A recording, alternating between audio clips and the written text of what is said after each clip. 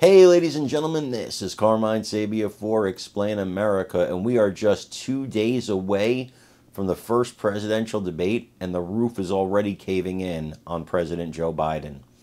Before we get started, please make sure you like, comment, share, and subscribe. Those little things really help us out, and they help our channel continue to grow.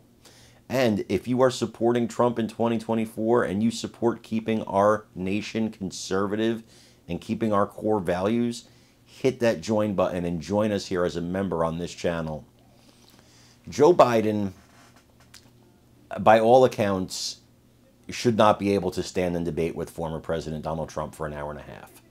If you've seen this man in action, you understand this is not a person who exudes confidence, exudes cognitive ability, is able to form coherent sentences that people can understand and readily repeat on demand. He can read from a teleprompter. He can do that. But what he can't do is do things off the cuff.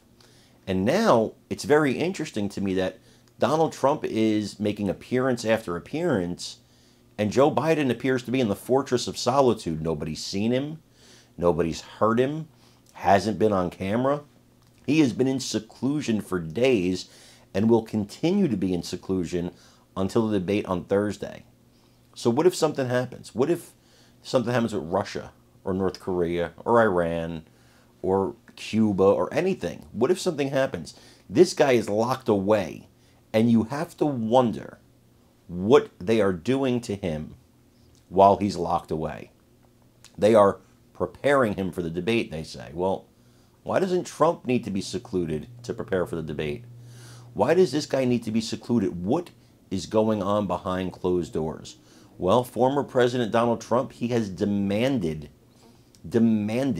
a drug test before and after this debate to see exactly what they're doing to Joe Biden behind closed doors. I want you to take a look at this piece from Sean Hannity, and then I want you to let me know what you think in the comments. Caroline Levitt, thank you. We appreciate you being here. Now, tonight, there is a lot of speculation about Biden's mysterious time at Camp David. Some think the cognitively impaired 81-year-old is catching up on sleep, recharging his batteries ahead of the debate. Others say he's spending hours and hours with advisors, practicing standing for 90 whole minutes, memorizing pre-written lines of other people, participating in very intense debate prep. Then there are those like former White House physician, Congressman Ronny Jackson, who are calling for Biden to take a drug test. By the way, they speculate the president could be taking some kind of performance-enhancing drug. 70% of the American people now want the candidates to be screened for drugs, like horses, like athletes.